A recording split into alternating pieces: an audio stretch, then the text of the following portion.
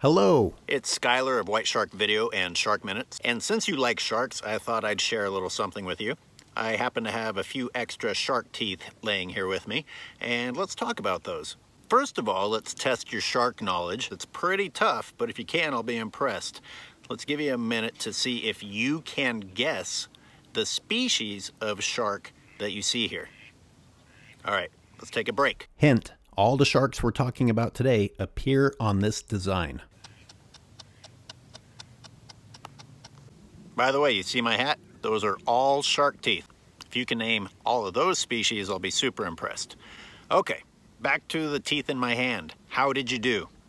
I've got a tiger shark, a sand tiger, also known as a gray nurse shark or raggy tooth shark, 3 names, yes, and a Caribbean reef shark. They're all sharks, so why do they look so different? Now turn to your dad or turn to your mom and take a crack at that question and see what you come up with. All right, I'll check back with you.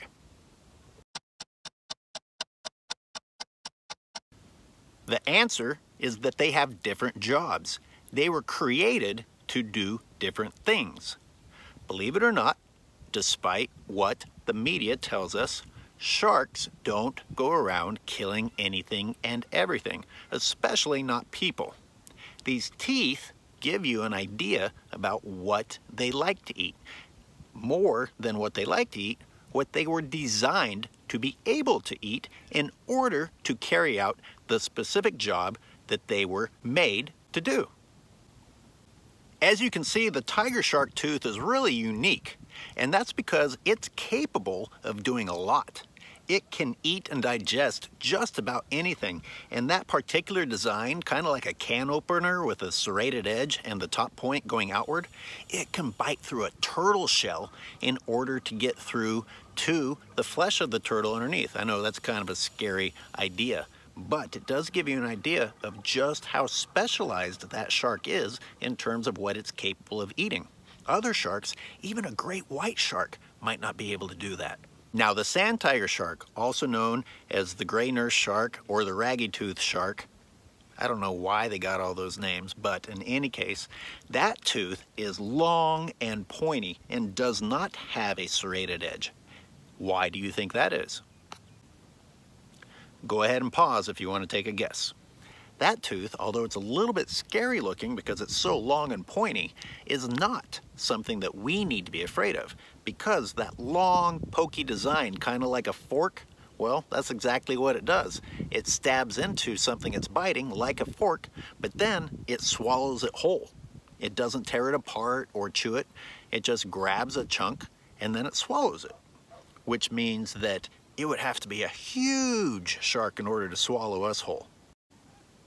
The last tooth, I might be tempted to say, is a typical looking shark tooth, and it belongs to a typical looking shark, Caribbean reef shark, and it eats smaller fish.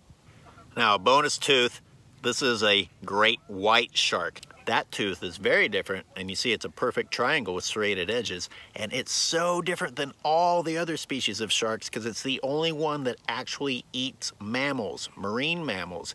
It actually can hunt and eat seals and sea lions and elephant seals and things like that. Pretty amazing, huh? I also have a wolf bear land shark from Northern California here on my left. What can you learn about a shark from a puppy? Seriously, the sharks, when their teeth come together in a lock like that, and then they use their powerful heads to rip off a piece they can swallow whole, which apparently my puppy does also.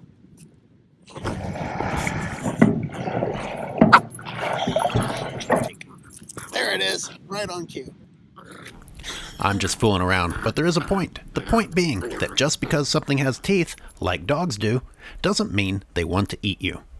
Now, we've seen today that sharks have different teeth that allow them to eat different things, but the question I will leave you with is why? Why would there be so many different types of sharks to eat so many different types of things? All right, until next time.